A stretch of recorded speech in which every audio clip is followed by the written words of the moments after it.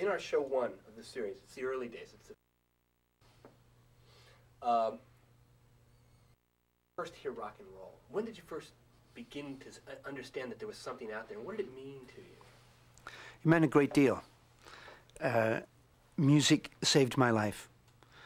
In England at the time, in the north of England, the thing to do was to do what your father did, and what his father did, and what his father did. Work until you're about 65. Lie down, get a gold watch, and die. And that was about it, you know. I never went for that. I never fell for that, that dream. And my parents allowed me not to follow that dream. And I often wondered why, when I was a teenager at 13 years old, listening to rock and roll on Radio Luxembourg in England, listening to the American Top 40 through, the radio was in the living room. And of course, when I went to bed, there was no way that I was going to go to bed and miss the American Top 40 show. So I would listen to the radio through my bedpost. And it conducted quite well, actually. And it was amazing how much sound really traveled through the floor and through my bedpost into my head. At 13, when I had my first metaphysical choice in life, which was a birthday present that could have either been a guitar or a bicycle, except that my mother very gently told me that they couldn't afford a bicycle. So, you know, but for choices, I might have won the Tour de France. But I didn't. I chose a guitar, learned to play guitar, learned to sing with my friend Alan Clark, was influenced by early American rock and roll, by the Everly Brothers in the mid-50s, by Presley, by Gene Vincent, by Buddy Holly, by Jerry Lee Lewis, by Fats Domino, by the Platters. Did not want to listen to Bobby V, did not want to listen to Fabian, did not want to listen to you know, Annette and Frankie. At the same time, right after that, after World War II, American sailors used to come into ports in the north of England and bring with them R&B records, especially into Liverpool and Manchester, being at both ends of the Manchester Ship Canal, which was the lifeline to the north. And so you'd be able to hear bands doing stuff by Barrett Strong, stuff by Benny Spellman, by the early Drifters and the early Coasters. So rock and roll, certainly American rock and roll, played a very important part in my life. What was the message, Graham? I mean, you say it played an important part in your life, but what, as a kid, what was the message you were hearing? Was there a message, or was it just... Oh, there was absolutely a message, absolutely. And the message was to become popular and to be attractive to ladies and to play out those sexual role models, you know. That was the message. And it worked surprisingly well.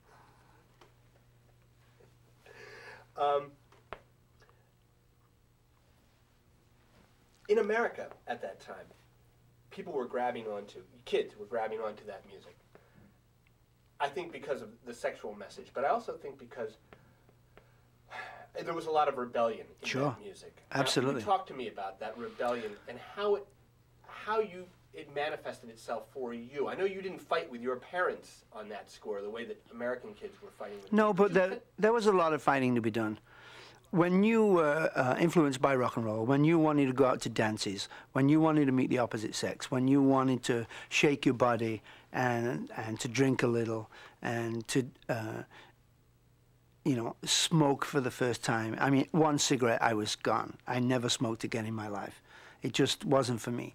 But, you know, when you start to get into those kind of things, when you start to stay out late, when you start to want to hang out with your friends more, it does create friction in society. Now, I didn't have that particular friction with my parents, but many of my friends did. They, get a real job, son. This rock and roll business will never last. This was 57, you know, never last, never last. So there was a lot of rebellion going on. And then what happened is, when I first came to America in the mid-60s, I saw a place that had tremendous freedom and yet not. I saw vast doors of opportunity open, which you could walk through, and with an idea and some hard work, you could pull off your dream here in America. When I first came, I didn't want to go back to England. I felt spiritually that this place was my home. And in 1968, I moved here permanently, and have never lived in England since. But in those early days, I saw a place where you could breathe, where you, spiritually and physically, where you could, if you wanted, say, for instance, a cowbell at 3 o'clock in the morning, you could pick up this phone that rang just like it did in the movies, and you could call, and someone 10 minutes later would deliver you a cowbell. Now, in England, we were brought up slightly differently in rock and roll. We were told and believed for many years that the echo machine went off at 10:30. And so all our sessions never went beyond 10:30. Only years later did I realize that that's when the pubs shut. And it had nothing to do with echo machines, but it had to do with control, right? So I went from that kind of an environment to an environment where everybody wanted to hear ideas, everybody was open for ideas, and everybody would let you express your ideas. So that kind of freedom really knocked me out. I really thrived under that kind of an environment. When you were a kid, 1957, 56, and you looked at America, what did you see? I saw what every other kid saw. I saw I Love Lucy. Okay, just start me off again when I was a kid. Okay. When I was a kid, the only real contact with American culture came via movies and early records and early television. So it was I Love Lucy, it was Jackie Gleason, it was, you know, John Wayne, it was Audie Murphy, it was Cowboys and Indians, it was war movies, and that basically was my only true impression of America, because I'd never been here. I didn't read American newspapers, I didn't watch American news programs, and it wasn't until later that I began to realize that this place that I thought was so free had this dark side to it. It only seemed to be free for the majority of white people and the majority of bright people. And I began to realize that not all was well in this land of plenty, that there were people starving to death, there were people discriminated against, there were decisions made on behalf of the public by the administrations that were totally not what the public wanted. The Vietnam War, of course, was a great example of that. And early on in my career with David and Stephen, we did a lot of anti-Vietnam War benefits. And when you saw the Vietnam War on the news night after night after night at 6 o'clock, just when you were supposed to be sitting down eating your dinner, you saw burning bodies, body counts, total warfare on the 6 o'clock evening news with Walter's face right in front of it.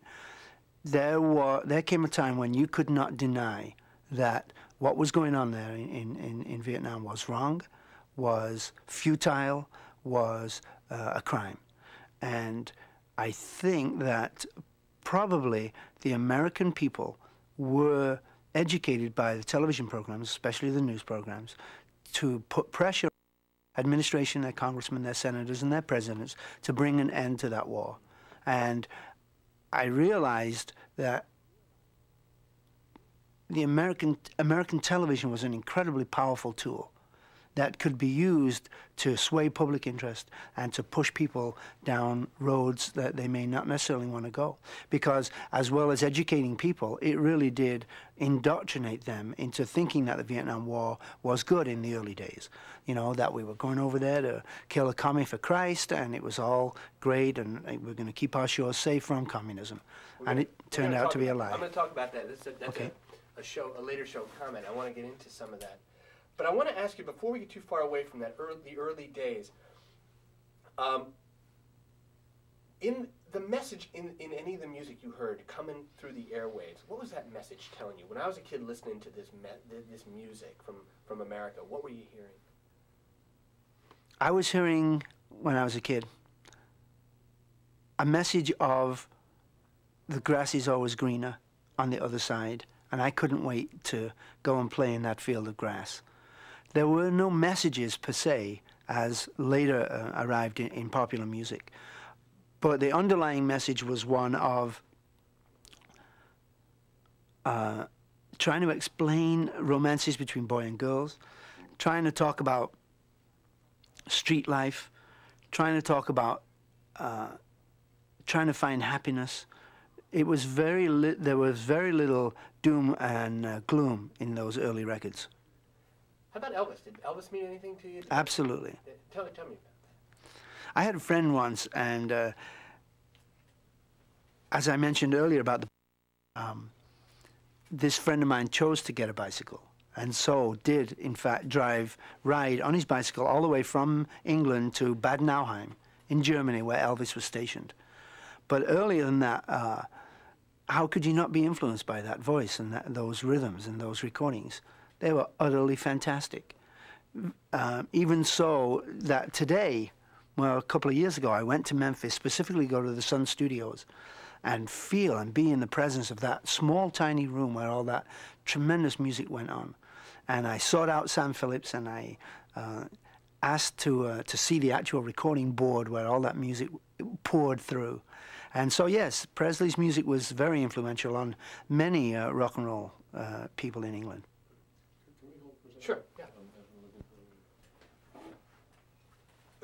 As we move along into what is our show 3 concept of the youth culture, the hippie movement, counterculture, whatever you want to call it. There's a lot of people mark the time beginning when the time the Beatles arrived in America. Somehow that was a magic moment. Indeed. Yeah. I don't know that if I totally buy it, because I don't know whether that counterculture movement's a political movement or it's a cultural movement. I'm not sure. But as a young person, I guess you were involved in music by this time. What did the Beatles mean? What did they mean over there? There was something very interesting going on in music when I was a kid. And it was very similar to, I could put it in racial terms almost. You draw a line from just south of Birmingham in the Midlands, and everybody above that were peasants, and everybody below that spoke the Queen's English or the King's English were the well-to-do, influential people. When the Beatles came along in the early 60s and became very popular and became very cult-like amongst the kids, all of a sudden all the people south of that line began to realize that their hold on society was slipping, that there was something going on above that line that should be checked out. I mean, there were even people that were imitating Liverpool accents down there. You know, so the Beatles were incredibly important in breaking down that imaginary line that was drawn just south of Birmingham. And they did other things too. They opened a door for a tremendous amount of people, young kids, to get into music because they could make it. Now then, I first saw the Beatles in 1958, 59, at a talent show in Manchester when there were only 3 of them, and they were called Johnny and the Moondogs, I think. And they did a Buddy Holly song called Think It Over. And it was quite a moment, because when they would walk into a ballroom in their leather coats a couple of years later, 61, 62, and their haircuts, having just come back from Hamburg, girls would fall down, literally. You could sense, it was like 4 James Deans walked in. You know, you knew that something was going on. They hadn't opened their mouths yet. They hadn't sung a note, you know. But we played many, many shows with them in the north of England, and it was always fascinating to watch girls' reaction to the Beatles. They moved down to London, acid came along, marijuana came along, hashish came along. Everything started to flower. Colors started to sprout. Clothes got looser, more colorful, more abstract, more bizarre. Carnaby Street happened, and the whole of the youth culture exploded, flowered, really, literally. And then when the Beatles came to America, right after, you know, I mean, America was still coming out of the Kennedy assassinations, was coming out of Johnson and the Vietnam War, you know, situation. And they really needed something to latch onto, some hope to grasp a hold of. And the youth of America found that hope in the Beatles. That's fascinating. But let's talk about that message for a second. You were playing with the Hollies at this time? Yes. Okay.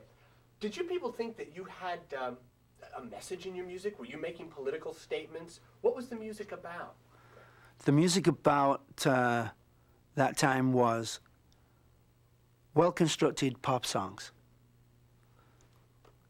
A cross between R&B and Frankie Avalon.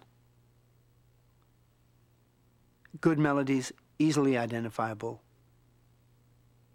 shallow words, ideally around 2 minutes, 50 seconds. I looked at some of the Hollies recordings the other day, and I was amazed to find how many records were at 250. It was almost like, you know, that was instilled in you, that was drilled into you, that was the perfect single length, you know. So later, having ingested many drugs, I began to realize, after my first visit to America, that music had a deeper meaning and a deeper purpose than the shallow 3-minute pop song. I began to change the way I thought. I began to change the way I look at things. I began to change my writing. I began to talk about things that I thought were more important, and that music was not some way of becoming popular and making money, but had a direct responsibility to talk and speak the truth as I saw it. So I then meet David and Stephen, who are people that think very similarly to the way I do. And I found a heaven there. At the time, I was disenchanted with the Hollies. They did not seem willing to move from that set formula. They did not seem willing to sing songs of deeper meaning. They wanted to do a Bob Dylan album and turn it into a kind of a Las Vegas feel with horns and stuff, strings, which I was totally against. And at the same time, I'd been hanging out with David. Now, when you hang out with Crosby and you're smoking, you know, vast amounts of the best dope that you can find, you know, you begin to change. And I was a very different person than the rest of the Hollies. And so it became evident to me, even before I'd sung with David and Stephen, that I would have to deal with this, and that I could not go through the rest of my life living like this and creating music like this. Crosby introduced me to Stephen. It was Cass Elliot from the Mamas and Papas who first introduced me to Crosby. So if anyone is to blame for this whole thing, she is. God bless her. She introduced me to David. David introduced me to Stephen. We sang together in either Joni's living room or Cassie's kitchen, and we were so high no one can remember for sure exactly where it was. But at that moment of blending our voices together, I knew that I'd found something that was totally unique, because you must remember, each of us were harmony freaks. You know, we were quite good at what we did. And when we heard that blend of our three particular voices, even though anybody else could sing the same notes, no one on earth sounded like that. And we realized together that we would have to make music together for the next few years. That's a great story. I'm interested in that message in the music that you were talking about. And I'm going to go back on that just a little bit. Okay. If you could just tell me, as if you haven't even told me the story yet, that the music was, the early music, while it was popular and fun and all those things, we're going to change tape. Okay. Why don't we do that now? So there I was with the Hollies, having done 6 years of making hits, as we discussed before, 3 minutes, perfect pop hits. I then start to hang out with David and Stephen. I start to expand my consciousness greatly. I began to become more aware of what's going on in the world, and that it was not all rosy colored glasses. The message in the music began to change drastically. We began to talk about what was happening to us as people, as artists, as performers, as viewers of the society within which we were operating. We began to talk about the Vietnam War. We began to flip out our record companies and our managers who said, wait a second, you know, come on, let's get happy again here. You know, no one's going to buy these records. You know, you're talking about deep stuff here. This is not going to sell. Well, we didn't care. Each of us, David and Stephen and I, David from the Byrds, Stephen from the Buffalo Springfield, myself from the Hollies, had several years of the other side of it, of just shallow pop music making money and becoming popular. We decided that from now on we were going to talk about what we wanted to talk about. We were going to take our responsibility as troubadours very seriously and speak about things that were important to the kids today. We started with the Vietnam War. We started with Chicago. We started with Watergate, with Nixon, with Ohio, with the 4 kids killed. We started with the environmental movement. We started with Wales. We started with the farm workers being starved and poisoned. We started with teaching your children a better way of living. We started to change the message of the music. And obviously we were not the first. That must go back to, excuse me, people like Woody Guthrie and Dylan. But afterwards, many more people began to realize that that there was a message in the music, and it was affecting the kids. The kids were eating it up. They were loving it. They were listening. They were taking their destiny in their own hands. Excellent. Would you like some more coffee? I'm fine. Okay. If I take you back just a little bit towards the middle of the 60s, before we get into you know, Nixon and Watergate, Ohio, Kent State, give me an idea in those later 60s what the values were you guys were talking about. What were the values, and why was it important? And were the kids listening? Do you think the kids cared? Sure. The values that were espoused at the time, I still feel are very true today. Love is better than hate. Cooperation is better than antagonism. Cooperation is better than confrontation. Let everybody live and be treated as you would want to live and be treated. All those so-called hippie values that the kids glommed onto so strongly are still true today. What we refer to as the legacy of Woodstock, if you will. All those people that went there and experienced Woodstock, even if it was either being there, playing there, being a part of the audience, or seeing it in the media, all those people are now the television directors, the film producers, the bankers, the people that are in control now, and they carry with them those same hippie philosophies. And I believe that the fights that were started then in the 60s, the fight for racial equality, the fight for no more destruction of human lives in war, the fight for equal representation, the fight for a better environment, the fight to feed and educate our children the best way we can, those fights are now bearing fruit. George Bush may want to take credit for it all, but those fights were started by the children of the 60s. The Berlin Wall coming down, the release of Nelson Mandela, the changing attitude of the South African government, the turmoil in Eastern Europe, those fights were started way back then and are only now just coming to fruition. Can you talk to me about, at that time, the change that started to happen? You talked about it personally, but for instance, were the Rolling Stones different from the Beatles? Was there a different message? Was there a different image there? Were they cultivating that? I'm trying to get a sense of who some of these different groups were. Remember, we're talking to a lot of people who did not live through the 60s, right, like Lisa's age. The Rolling Stones were very different than the Beatles.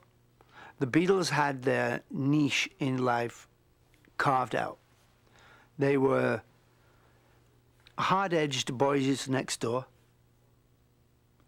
acceptable by parents, loved by parents in many ways. Okay for your daughter to like them, okay for your son to buy their records, okay to listen to their music. after the Times newspaper article about the Aeolian discords in their music, they became acceptable by the intelligentsia and sought out by them at parties. So that image was locked in by them. Now the Rolling Stones, who also wanted to be as popular as everybody did, realized that they could not replace that niche that was carved out so strongly and so firmly by the Beatles. So they began to take on the image of the people that you didn't want your daughter to go out with, the people that you didn't want your son to buy their records, the people that you were horrified to see in the newspaper that they'd pulled into some garage somewhere in north of London and urinated in the streets and been caught by the police. And those kind of things, the rebellious boy next door, the boys that you didn't want your kids to play with and to emulate, those were the Rolling Stones. Great, perfect description. What do you think, what band in that era, and keep me in that time period, what band do you think best embodied what the 60s were all about? Was there one band you think that really... There were two bands, absolutely, the Beatles and the Rolling Stones. And they covered both ends of the spectrum. The Rolling Stones covering the incredibly earthy, bluesy, street vibe, and the Beatles covering, later in their music, the experimental, intelligent music. Not to say that the Rolling Stones music was not intelligent, I personally thought it was, but more cerebral, more avant-garde, more experimental, as I say. So the Beatles and the Rolling Stones, to me, are the two bands that definitely summed up what rock and roll music was about in the 60s in England. Now, I want to talk to you about the idea of this message being carried by the music. Were the bands leading the message, Graham, or so that the kids would follow, or were the kids given the cue to the artists? I don't believe so. I don't believe that the kids were giving the artists the cue. What was happening is, because of the tremendous amount of drugs used and the tremendous amount of introspection and self-examination and looking inward at yourself and seeing what you were about, with those new eyes, you would look at the rest of the world. And as a musician and as an artist, you would respond to that world, internalize it, and spew it out as rock and roll music. So I don't believe that the kids gave us the cues. I think our cues came from living, by waking up every single day and taking a deep breath, realizing you were alive and that you had to get on with something that was important. And there were lots and lots of things that were being perpetrated on the people by the administrations and by the people that control the power and the purse strings that were not being told to the people. And what we did as artists was to expose those, to bring sunlight and fresh air upon problems that had to be faced. And that, coupled with growing up ourselves, it was a fascinating time for me. Just fascinating. Perfect. But responsibility, Graham. We're talking about a time that was writhed with drugs, yes, with sex. Yeah. As a popular cultural hero of the time, did you feel a responsibility regarding those issues to these kids that yes, you were leading? Absolutely. The responsibility was to allow... I'm sorry, why don't you start me off with I felt? Okay. It's been an interesting thing to think about these many years, especially in light of what's been happening to the drug business nowadays. But then we attempted to allow kids to break out of Victorian thinking and the regimented thinking of their parents. That was an overflow from the 50s. The way to do that, we thought then, was to expand your consciousness. The way to do that was popularly then marijuana, hashish, and LSD. And although I never personally told anyone to take it, I certainly did so myself. And by example, I'm sure other people did also. I think it was necessary then. In retrospect, I'm not quite sure that we did such a great thing, because it went from a friend of yours bringing a key from Mexico and splitting up grass amongst friends to Uzis in the street and blood all over the place. And it's a very different business. Consciousness is not expanded very much through crack or cocaine. It's a very different situation now. What was it like in those days? Did you feel that you were a leader of a movement? Did you feel like you were part of this youth culture in terms of the administration of it, in terms of the, you know, hey, we write stuff, these kids hear it, they grab onto it. What that must have felt like? In many ways, back then, it was a very powerful feeling. It was very gratifying as an artist to realize that people were listening to what you had to say, and in many cases, acting upon what you had to say. As an artist, my thing is to communicate. And to realize that I was communicating on such a large level. Now, you must understand this is only rock and roll. This is only music. This is only the youth culture. In the history of the planet and in the history of the galaxy, it's a blink of an eye. But being immersed in it, it was tremendously important that people listened to us and that we had the responsibility to analyze what we were saying and make sure that it was as truthful as we could get it. And a perfect example is Neil and David up in Northern California watching the news and seeing the 4 students dead at Kent State. Crosby telling me that he saw Neil's face. He saw Neil go off into the woods. Neil came back an hour later and played in Ohio. Crosby called me and Stephen, who we were in Los Angeles at the time. He said, Neil has written this song, you're not going to believe it. We've got to get in the studio right away. Stephen and I booked the record plant here in Hollywood. Neil and David came down. We went into the studio. We cut Ohio. We cut the B-side, Find the Cost of Freedom. Ahmet Erdogan, who was the president of Atlantic at that time, was at the session. We gave him the master. He took it back to New York. That single was out on the street in 10 days. We killed our own single of Teach Your Children, which was my song. And we didn't care. We didn't care about any of those rules. We didn't care about the record company saying, listen, you don't want to do this. Let Teach Your Children get up there, do its thing, and then, you know, a couple of months later, bring it out.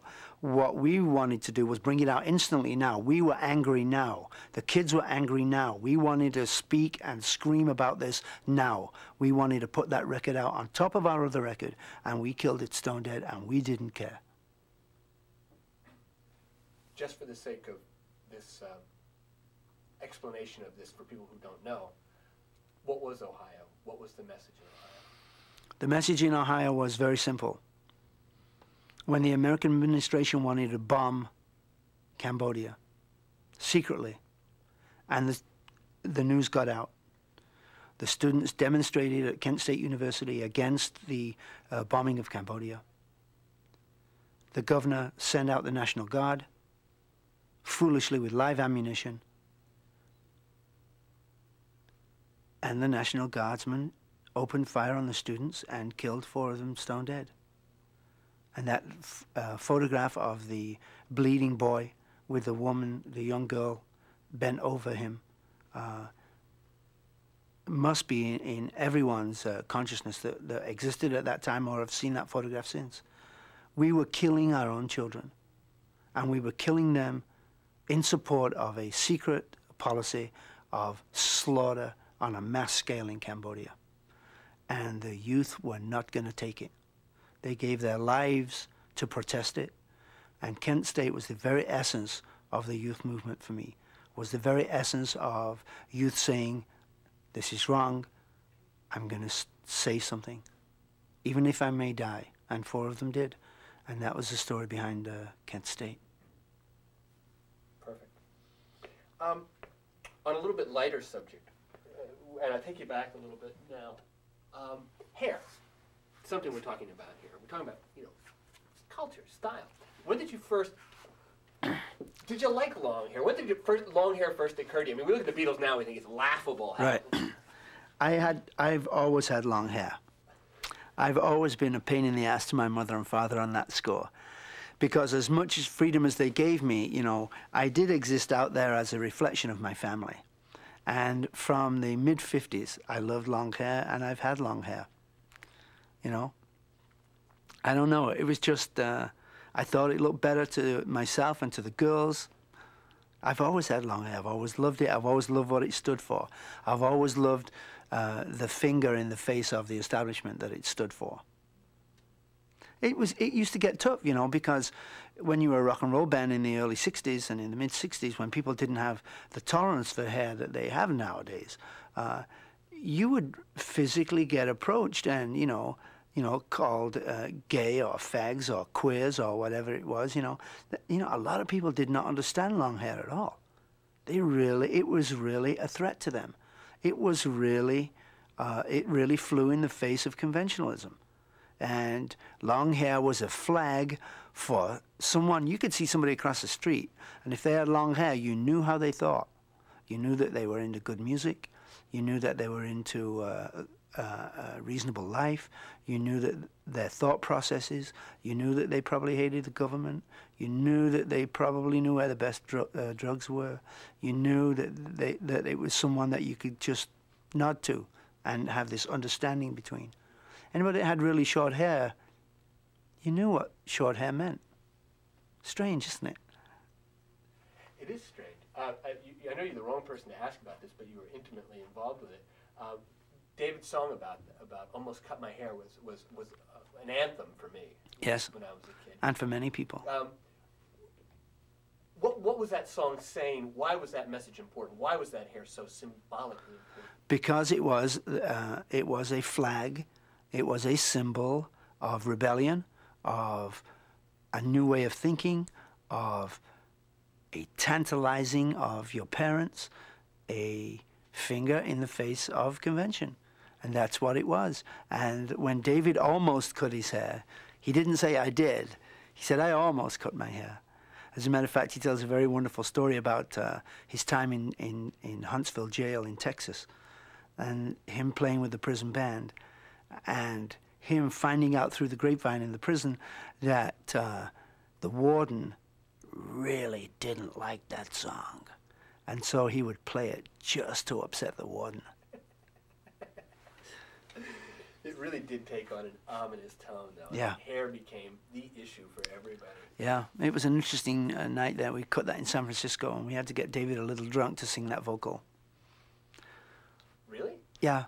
Oh, that's interesting. Yeah, well, you know, we cling to our guitars like shields, you know, against the night. And we got David to take off his guitar and just sing the hell out of that song that night. It was I remember it very fondly. 19, yeah, we'll change tape. We'll do 2 more tapes. Sure. You got the time? Yep. I need to go to the... You know, we have a lot so far in this program. We've talked to people about LSD, and we talked about some of the harder drugs, etc. But pot, interestingly enough, when I was screening the material, nobody really talks about pot and what it meant, why pot was important. And on the other side of that, if you didn't smoke it, you kind of like weren't part of it. So. Right. Absolutely true, yeah. Pot put you on the other side of anything, meaning that if you were looking at a situation and you looked at it from this side, and that was your mindset, after you smoked dope, you had the ability to remain on this side of it, but also travel to the other side of the situation and look at it from a totally different perspective. It opened up for me vast areas of new thinking. It broke me free of a mindset that was not healthy, of a one-sided viewpoint that was unhealthy. It allowed me to see around things rather than just at it. And it was a very valuable perspective to me, especially when I was growing up and especially when I was making music. It's strange that people don't talk about it too much, but I found it to be extremely useful to me. Did it signify membership in this particular club, this particular movement? What did it mean if you didn't smoke it? In many ways, it meant that you weren't a part of it. I was in a band where the other members didn't smoke it. And to me, they were unhip, not part of it, not cognizant of the secret language, not a part of the brotherhood of dope smokers. And that in itself is a dangerous situation, of course. But that's the reality of it. You could always, if you met someone and you knew that they smoked dope in those early days, you knew, once again, almost like looking at the length of their hair, that they were cognizant of the things that you were cognizant of, and that you didn't have, in many ways, to explain anything. So we smoked a lot of dope. A lot of dope. In those days, I guess what I need is a kind of summation from you. Imagine that we're still in that time, if you would. The late 60s, the early 70s at the very latest. Were there seeds planted in those times that you could see at the time that you knew were good seeds? Yes, very. And don't bring me into today if you can help it, but I knew at the time some of these messages. It was very obvious that some of the things that we were talking about, some of the values that we were talking about, some of the ways of thinking, ways of looking, ways of behaving, were planted in the 60s. And they're very simple.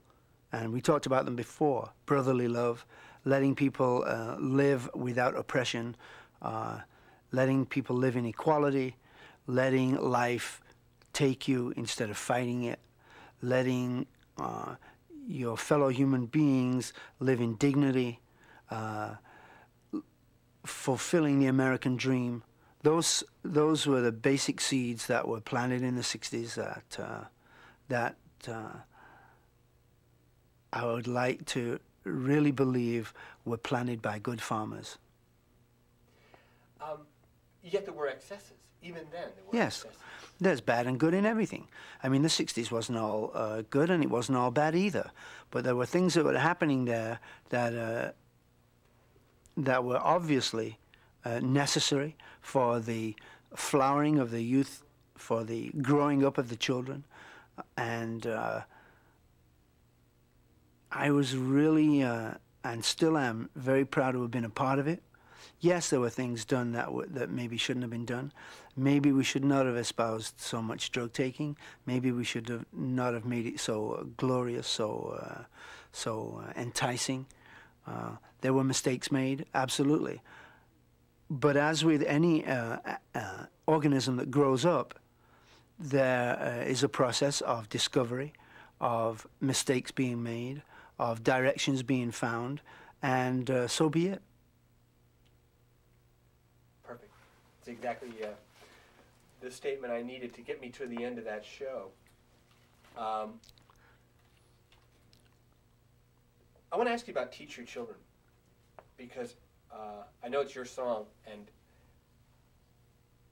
I think it kind of addresses what we were just talking about.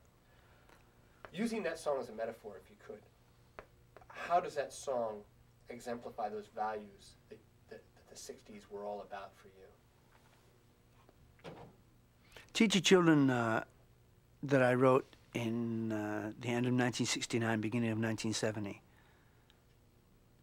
to me was an attempt from someone that was coming out of World War II in England, and I was still alive when I was not still alive. I was alive when when World War II was still going on. I was 3 when it finally stopped in 1945. Seeing my family dealing with the aftermath of war, with rationing, with shortages of food, with shortages of goods, with shortages of money, coming out of that period, I began to realize that if we did not teach our children to think differently, to examine themselves differently, to explore differently, to behave differently, then we were condemning ourselves to a very gloomy future. At the same time, I realized that it was very possible, because I'd experienced it myself, to learn from your parents many great things. At the same time, I also realized that it was possible for them to learn things from me, from us, from the children. And so Teach Your Children is an attempt by me to explain to people that, yes, we have to change the way we're teaching our kids and feeding them, change what we're feeding them, change what we're teaching them, and that it is possible to look at our children and learn many great lessons ourselves. The first line of the song, "You who are on the road becomes a..." It's a metaphor for life, yes. You who are on the road, what a strange road it's been. The road becomes an integral part of this series too, because what happens is a lot of young people hit the road, a lot of young people go on the road. Right. And I think one of the reasons that song was so popular with some kids was that they identified immediately with that. Yeah, well, that's what happened with our band. People used to look at Crosby, Stills, and Nash, and Crosby, Stills, Nash, and Young, and realize that they were 3 or 4 human beings that were living the same life that they did. And when that happens, something strange happens. People begin to feel less lonely. They begin to feel that they're not crazy in the way they think. They begin to feel empowered. They begin to feel that they can take a hold of their destiny and march forward and grasp it. And that that is one of the things that I truly believe that people love about this band of musicians. They see human beings up there. We don't have high heels, we don't have sequins, we don't have smoke bombs. All we have is these bodies and songs. That's all we have. That's all we've ever had. That's all we've ever felt was important, was the music. We were talking about Jim Morrison in the bathroom, and as the 60s came to a close in our show 5 concept, there was Morrison, Joplin, Hendrix, Mama Cass. These people were victims, or by today's youth, by people who are not products of the 60s themselves, they look at these people as tragic figures, tragic lives. Yet youth at the time held them up, said, hey, these are our heroes, before they died. These are our heroes. How do you reconcile that? How do you reconcile these lives, these artists especially? I knew all the people you just mentioned. If you could tell me okay. this, because they won't hear my question.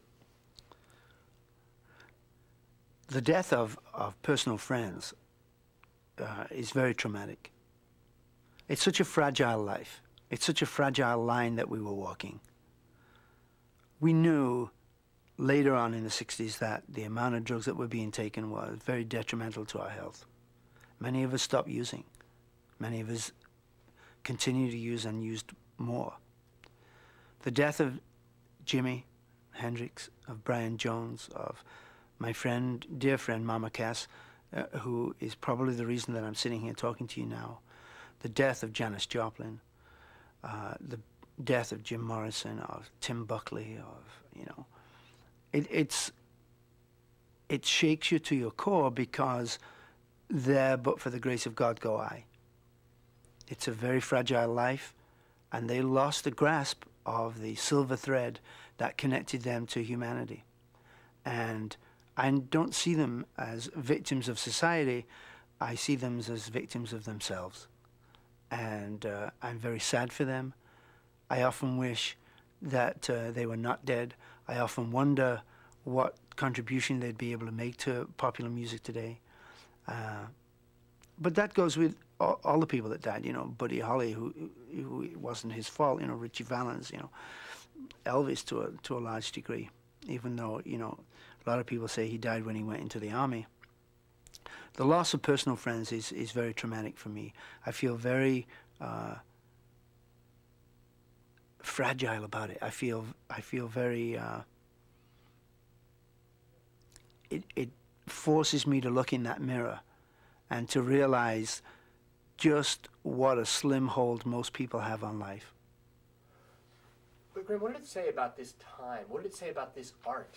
I mean, if you're a parent at that time and you're watching this stuff go on, you've got to be freaking out. You've got to be saying, what is it these people are selling my children? Yeah, it's true.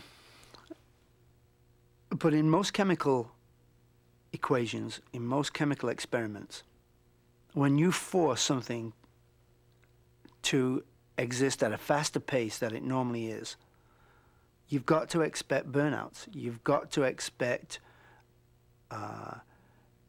unavoidable situations. In music, in popular music in the 60s and even today, we are living at such an incredible fast pace that it's inevitable that people fall by the wayside. It's inevitable that people make mistakes and people go one step too far and lose it. And that's what happens. And what is the message? I'd rather concentrate on not the tragedy of the individual death, but on what those beings brought to the kids of today. I'd much sooner concentrate on that, and it kind of takes the edge off my sadness when I realize the tremendous amount of music that Hendrix brought into the world, the tremendous amount of music that Mama Cass and Janis Joplin and Brian Jones and Jim Morrison brought into the world. I'd sooner concentrate on that and feel less sad.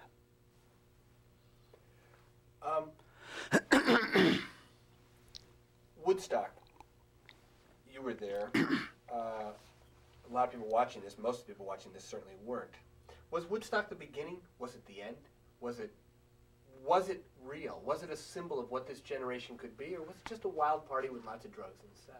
What was Woodstock? Woodstock was lots of things. Woodstock was the beginning of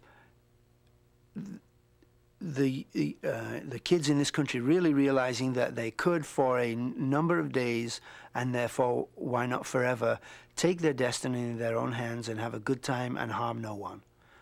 It was the end of something in many ways. It was very much co-opted by the media.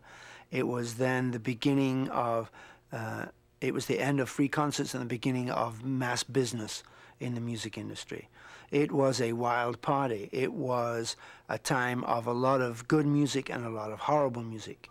It was everything. Woodstock was the entire flowering and birth of a new generation and the death of a couple of people. A couple of people got killed at Woodstock. It was all those things. Woodstock was a tremendously pivotal event in the 60s. And what was it like to be there? You were there. What did it mean? What was the feeling there? I have varied feelings about Woodstock.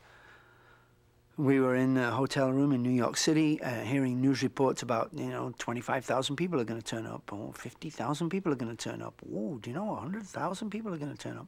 And it started to take on a myth of its own even before we'd played it.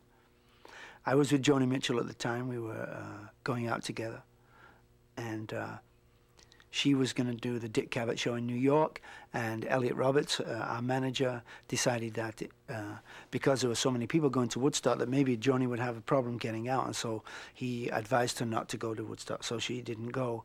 And to be able to write such a beautiful song as Woodstock that Joni did, never having been there, is quite a remarkable achievement. I have waves of impressions of Woodstock, of flying in the helicopter over these vast tribes of people with fires and smoke and setting sun, of mud, of rain, of tremendous friendship, of tremendous cooperation, of tremendous working together of fellow musicians, of people not having equipment, of people saying, here, take all my equipment, of standing on the side of the stage watching your heroes, watching your peers perform, of being the center of attention with all the people that we respected looking at us, of being good and brilliant in one time and being horribly out of tune in another time, of trying to get out of there as soon as possible. But when you stood on the stage and you looked out at all those people, what did it say to you about this youth movement? It made me very proud to be a part of it. I looked at those faces. I looked at the hope. I looked at the tremendous amount of hope, that's the word, in their faces, of a yearning for a free world, of a yearning for equality of brotherhood, of equality of races, of enjoyment of music, I saw those eyes, and I was very proud to be a part of it. Even taking into consideration a lot of the bad things, too.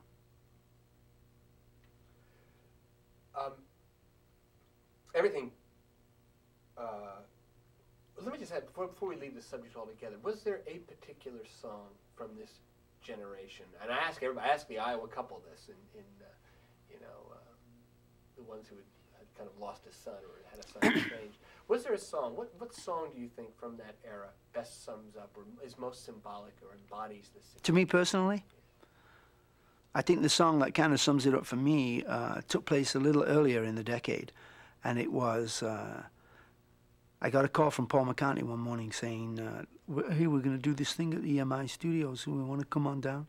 So we went down to Abbey Road with a bunch of other people and watched them perform All You Need Is Love, being broadcast to millions of people throughout the world via satellite. I believe one of the very first mass communication events. To have been there and to be a part of that and to witness that go down, that song to me epitomizes what the 60s was about. It may be naive, it may be simple, but I truly believe that all you need is love.